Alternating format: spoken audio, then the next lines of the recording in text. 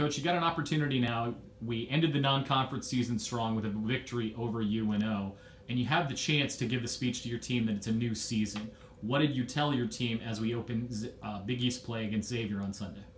Exactly that. Basically, everything we've done before the Big East was preparation for what we're about to do. So it is a new season, but on top of that, we've learned a lot from the games that we've had. And I feel like we're a better team than the beginning of the season, a much better team. We've learned from every opponent, and we're ready to get into the Big East competition.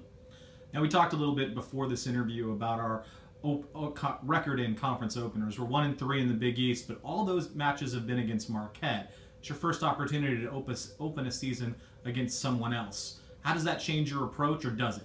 It doesn't change the approach. Every game is so important in the Big East, no matter who we're playing. So we're going to approach it that way. We're going to prepare to play against Xavier, and we're going to go there looking to get a result.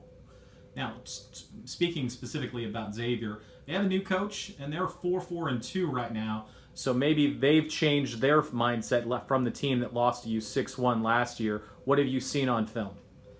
They're good. I mean, they're a good team. They've won 4 games and gotten some tough results. They've always been in every match, and it's going to be a battle. We know that, but I think for us, we're going to be more focused on what we do, going away from home, and again, our main objective is to go there and get a result. Playing those first 4 matches on the road, will that help you as you open Big East with back-to-back road matches? Absolutely. I mean, anytime you go away, it's tough. And to have that experience early in the season, or actually much of the season being away, is big for us. We've learned a lot from those moments.